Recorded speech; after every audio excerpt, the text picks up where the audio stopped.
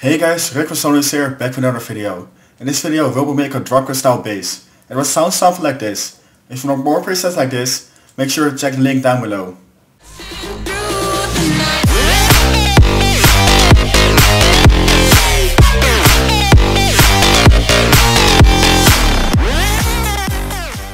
So let's dive into the preset. It sounds like this.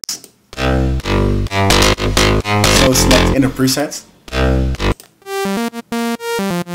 So for oscillator A, lower down 2 octaves. That's like a phase verb.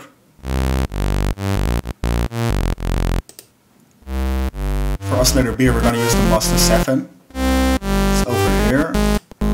Lower down 2 octaves as well. Set the wave table around here. For oscillator A, we're going to use FM from B.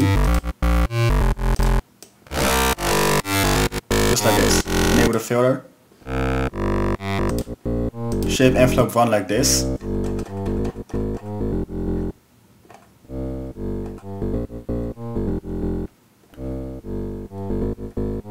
Shape envelope 2 like this. And route it to the wavetable position. Just like this. Same for oscillator B. Around here. Then route envelope 1 to the cutoff. Just like this. Select low 24. And put up the drive. As well as the fatness. Just like this. So then we're going to use mono, legato, always set around here. Then enable the sub, direct out, and lower down 2 octaves. And a noise to give it more punch. We're going to use attack kick.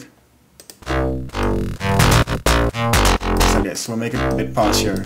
Or envelope 2 to it. It's like one shot mode. So that's it for the oscillators. Now let's dive into the effects section. So first of all, enable hyperdimension. Just around here. Then we're going to distort the sound. Select the hard clip. And route envelope 2 to the drive. Just like this.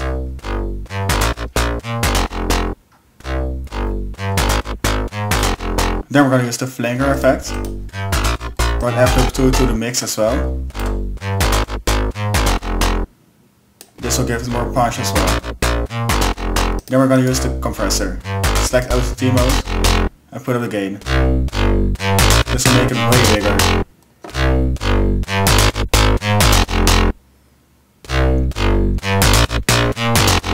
Then we're going to EQ the sound a bit. Lower down the nose a bit. Just right here. And we're going to give it a bit more punch as well. Right envelope 2 to the gain.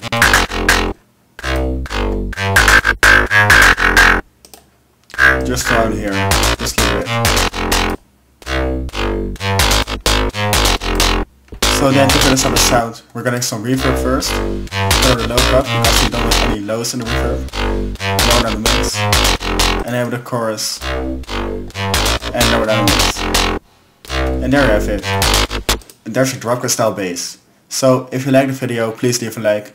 If you want more of this, hit the subscribe button. And I'll see you in the next video.